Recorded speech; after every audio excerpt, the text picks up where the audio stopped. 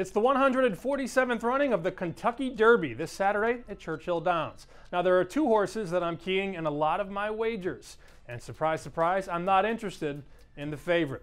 Essential Quality, 2-1 right now. And it's nothing personal against the horse. I just don't think the price is justified at 2-1.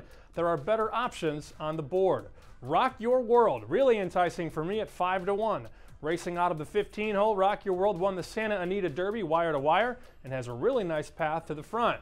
Another horse I like, Hot Rod Charlie. Love this horse out of the 9-hole. This guy won the Louisiana Derby and is currently 8-1 to wear the roses.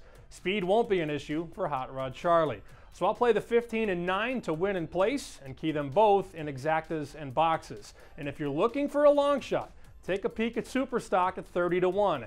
That's a horse that could blow up the payouts if it finishes top 3.